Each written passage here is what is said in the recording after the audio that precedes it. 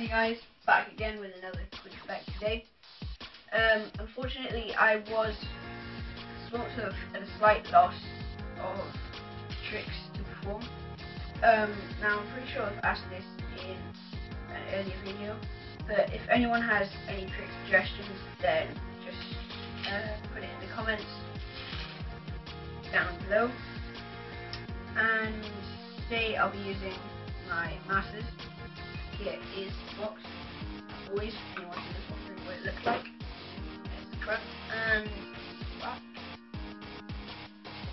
So let's get on to the effect.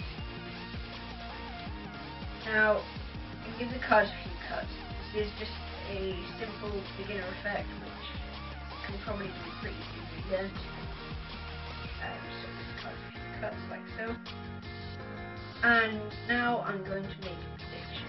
Let's say it could be this one or it could be this.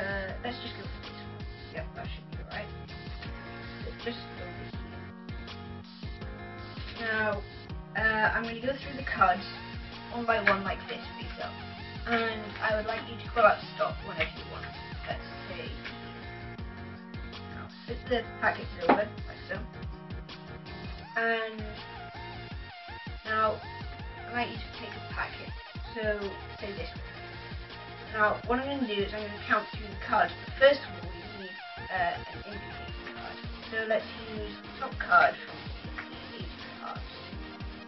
So, all we need to do now is count 8 cards down from this. So 1, 2, 3, 4, 5, 6, 7, 8. And that should lead us to the second tier. Now, there's one packet left here, so we may as well look at the top card of this as well. Third 8, and you probably guessed it by now. My prediction was indeed fourth 8.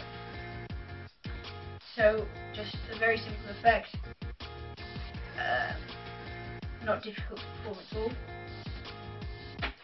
So, if you enjoyed it, then please rate, comment, favorite, subscribe. Check out my other videos by clicking on my channel link in the description. If I find somewhere on the web which sells masters, then I'll put it in the description.